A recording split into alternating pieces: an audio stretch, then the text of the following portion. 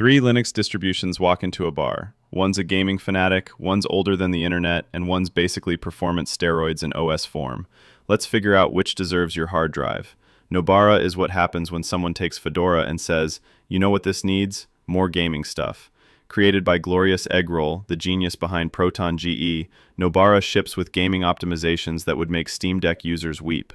Out of the box, you get NVIDIA drivers that actually work, GameScope integration, and a driver manager that doesn't require a computer science degree. The gaming performance? Legitimately impressive. Reviews consistently show frame rates competing with dedicated gaming distros while maintaining stability for actual work. It's Fedora with rough edges smoothed out. But here's the catch. It's heavily modified Fedora. Every update brings the possibility of something breaking spectacularly. You're trusting one developer's vision of Linux gaming. Now Debian, the Toyota Camry of operating systems.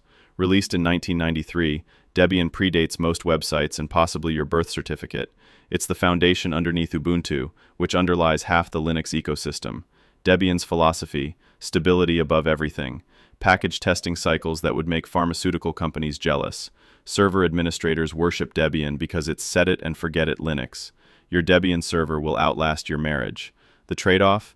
Everything is ancient by tech standards. Want latest graphics drivers? Enjoy compiling from source.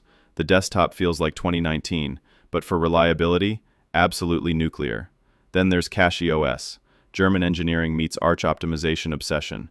Custom kernels compiled with every optimization flag known to humanity. Repositories rebuilt for modern processors. The numbers don't lie. Independent benchmarks show 10 to 15% performance improvements over standard distributions in gaming. We're talking measurable FPS gains and system responsiveness that makes other distros feel sluggish. But this is Arch-based rolling release with aggressive optimization. Brilliant when it works. Constant maintenance required. This is enthusiast-grade Linux demanding engagement. Here's the verdict. Choose Nobara for gaming without complexity. Excellent balance between performance and usability. Choose Debian for maximum reliability. Boring in the best way.